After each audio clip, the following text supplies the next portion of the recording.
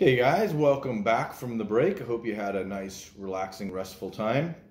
The images that you saw right at the beginning of this video were pieces that I made right before the Easter break. Here they are, taken off the wall. You can see that some of the leaves that I used have now dried. When I made the pieces originally, they were fresh off of the bushes or trees. And now they've kind of started to curl up a little bit. I think in some cases it looks good. In some cases we'd prefer that not happen. So we're going to talk about that as we get into this project a little bit. You can see the kind of variety of materials that I've used. Fabric, brown paper, this is just electrical tape. Some other kinds of fabric, scrap wood that I painted black. On this one here I had a lot of fun. Oops, I dropped one or two.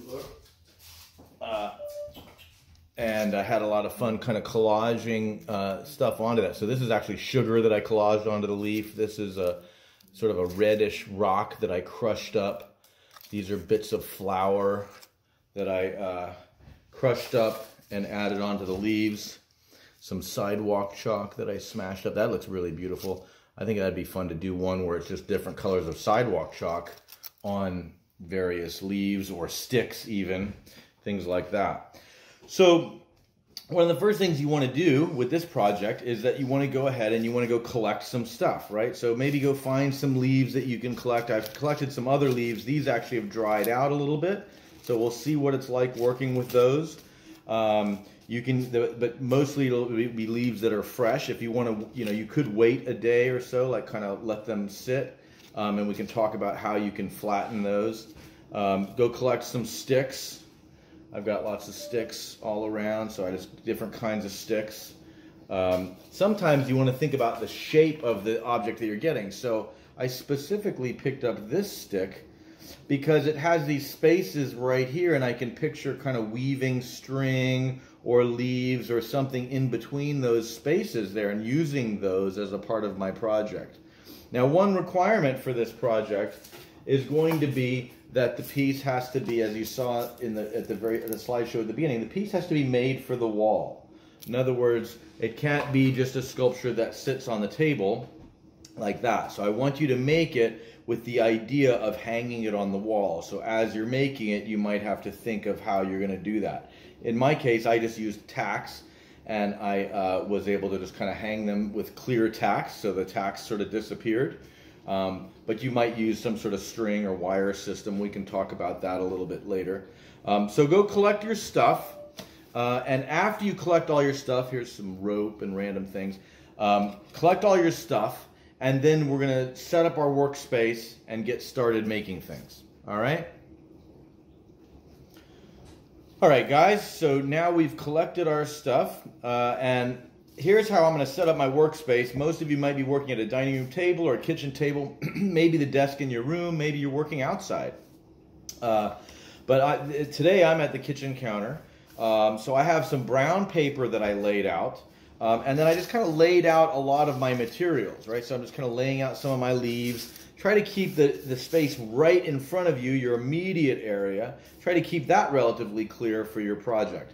I've got a variety of things. So I have one of these old flattened cans. I love those things. Got this old sort of Joseph and Jesus little prayer card that I thought might be nice to collage with. And a variety of other things. Certain things you're definitely going to need are going to be some kind of glue, right? Either a liquid type glue, possibly a glue stick, perhaps some string, or I have this gold wire that I love using. Some string. It could be even pipe cleaners. Okay, those can be useful. Twist ties, if you have those, like from bread things. Just about anything, right? We're going to think about whatever we can use to make this happen. I like to paint my glue when I'm collaging stuff. I like to sort of sometimes paint it on, or even use my fingers. So I have a brush. I have some liquid glue in this old container here that I'm going to use to brush things on. All right. So get your stuff set up, get a nice area set up for you so that you can get going, and then we'll get started. I'll show you some techniques of how to get started.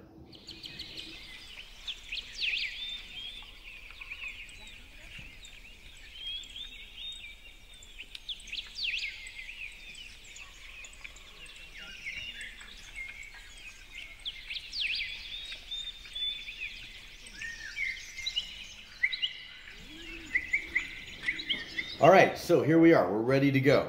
So I'm going to start with this can thing. So even though this is a project that's based on natural materials, you can use other things, as you saw in my on my slides. So I've got, other random things. I've got feathers, I've got cans, I've got different kinds of fabric. If you have an old T-shirt or old socks or anything, really, like whatever you find. So I'm going to use this can as my sort of base for my project. The first thing I would do is I would start taking some of my objects and kind of just placing them on there to sort of see how they look. Like, okay, what do I like that? Do I not like that? Etc. I'm not doing a drawing of it or a sketch. I'm not doing a preliminary drawing. I'm just going to kind of work with it and then just start going with something. So I'm going to suggest that I kind of like this, and I'm going to go ahead and put it on there. Now, if you have dried out leaves, then they might start to crumble. So one thing that I think that we can do in order to preserve the leaves ahead of time is that you can take your glue, okay, and paint that on there, all right, on both sides, okay, and that will help to seal up the leaf, and it won't necessarily make it not brittle, but it'll kind of give it a little bit of a coating that'll kind of help it last a little bit longer. But that will still dry, and the object will still be brittle, so it won't make it hard or permanent. If you have any other ideas, you're welcome to share them with us, or certainly just try them yourself. So I'm going to take that leaf, and I'm going to go ahead and I'm going to put a little bit of glue down on my Coca-Cola can here. Okay. And it's not going to stick immediately, right? So I'm just going to let that stay there, okay, and let that dry. Now, if you're glue... Hey guys, so just to finish off right there where I was, we were about adding extra collage onto the glue, talking about the different kinds of glue that you could use. Went on to continue making my project. As you remember, I was saying I was going to start with this can, which I did, and I continued on with that. And this is my finished product. I'm going to post there's going to be a little still image of it at the end of the video here. This is my finished project. And it was a lot of fun. I really liked how it came along. I worked with some of those ideas that I was talking about adding spaces in between, filling in some of these spaces in between. Use that gold wire that I really like a lot. Couple other things. Some of this old rope. It's from old rope that looks like kind of a bird's nest. A little bit of foil. Putting these contrasting elements together, contrasting colors together. Does anybody remember how red and green interact with each other in the color wheel? What those are in the color wheel? They are complementary colors, red and green. They are complementary. They are opposite each other on the color wheel. So anyway, I had a lot of fun with that. I can now hang it on the wall. I'm thinking I can either use these little holes right here. I'm going to use those, which I have already done once. Can hang it on the wall that way, or I could potentially do it a different way. So remember that the pieces have to be hung on the wall.